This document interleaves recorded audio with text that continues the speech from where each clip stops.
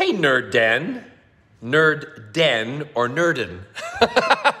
I'll call you Den. How's that? Because I'm a big nerd too. I love the fact that you're going to be watching, I'll call it Fugitive, coming up. The Fugitive of the Judoon. I got in trouble, well, not in trouble, but I kept saying Judoon wrong. Because our generation of Doctor Who said it differently than the new generation. Just a little insight in there. Captain Jack, how did I feel about his return? Well, I was thrilled when they asked me because I know that Captain Jack is one of the most popular characters in the Whovian universe. And when they asked me, I've always said if they did, I'd do it at the drop of a hat. And when they did ask me, I did it. I dropped my hat. And there I was. It was a lot of fun to be working with the new team.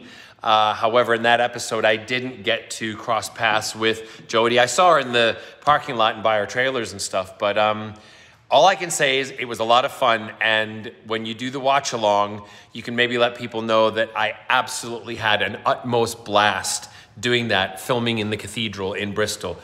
Okay, cool.